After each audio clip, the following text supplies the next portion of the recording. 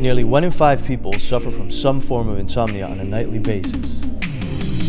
I am one of them. To help these people, roboticists from the University of Delft built Somnox, a sleeping robot. I'm there today to find out if it can help me. Ale!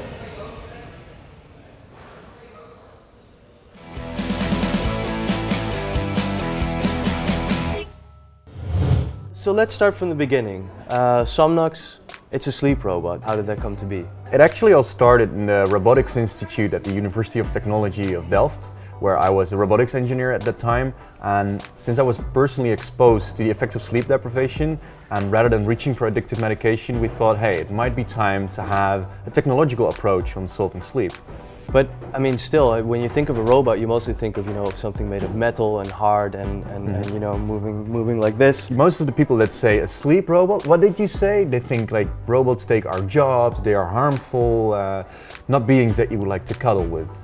Yeah, so they were quite like, what are you making? Because it's still at our university, soft robotics is a very new and innovative stream within the robotics industry. So can you take me a bit through the history? So starting out from the first prototype, what features did it have? And yeah, so actually in the beginning it did everything. Like we wanted to tickle all the senses.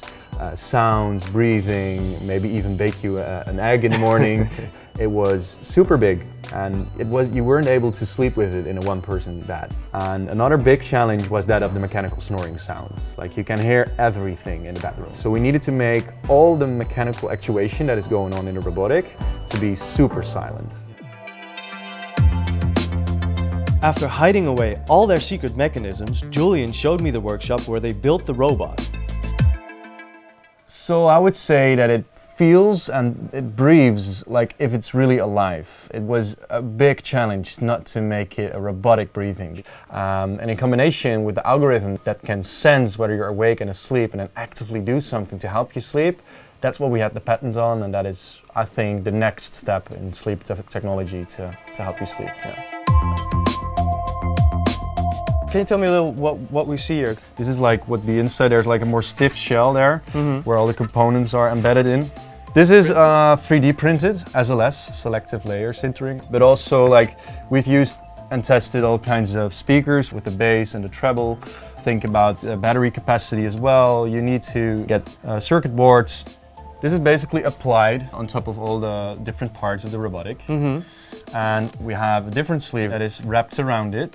Every faculty could contribute to our product, not just one. It's everyone. Yeah, that's what makes it kind of cool, I think. Yeah. Okay, so and then you started building this prototype. What was kind of the point where you thought, we're onto something? At the moment, we found that the prototypes really started to add value for users that were suffering from sleep deprivation. With 2,000 mails in 1 week of people saying, holy cow, I want to test it. And then we were like, wait a second, we can either leave the prototype as it is now, or we are starting a startup and become an entrepreneur. And we did quite well because we had test sleepers that started naming the robotic, so that they really had some kind of connection. So if you say, I'm sleeping with a robot, people get really interested because they want to know. They have this stigma indeed, like, is it a sex robot? And then they find out, oh, wait a second, it's something totally different. Were there any people that had trouble with it? Or? Oh yeah, for sure. We had a lot of couples testing out, and then only one had the robotic, obviously. And then we had the husband or the partner saying, so what about me? You're not spooning me anymore, you're only spooning the robotic. I don't want to make the substitute of your partner. I would see Somnox as an addition to the family. So I have trouble staying asleep a lot. And having something that can help me get back to sleep then, without having to disturb my partner, that would be a good thing. Yeah, exactly, because if you're awake every night, you don't want to wake your partner, you don't want to disturb them. So if the robotic helps you rather than addictive medication, then every partner will be way more willing to have a robotic in there. So, and how would you respond then to people that have issues with privacy? We have only anonymous data, and we have a companion mobile application that synchronizes only in the morning. You won't know when I'm masturbating? No, I wouldn't be able to. How do you see the future of these kinds of soft robots? I think they will be super popular because they can be an addition to the family.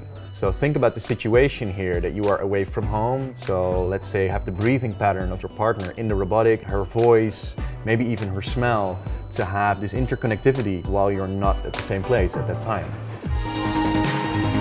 Before letting me take the robot home for a week to try it out, they took me to their test bed to show me how it works. To activate it, we have a temporary dashboard here to make it easy, to make it also use it without smartphones. So how do I turn it on? Yeah, so if you hold it for 1 second, and it will say sleep well, and you will feel the physical rising and falling breath. Ah, yeah, I feel it. Give it a try. You can spoon it, So like you would do with a teddy bear or like maybe this? your girlfriend. Sleep well. Thank you for your conversation, for all your nice explanations. I guess I'm just gonna stay here. Yeah.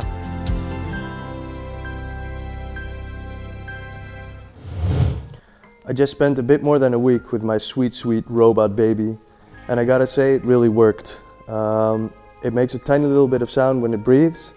You can turn on things like rain or rivers or waves, whatever puts you to sleep. And overall, it's an experience that I haven't ever had before, but it really worked for me to get me to sleep. So I think for people that don't mind hugging a robot, it could be an excellent solution for getting asleep, staying asleep. And I have to say, I see a bright future for the guys at Somnox, this little robot, and the future of soft robotics in general.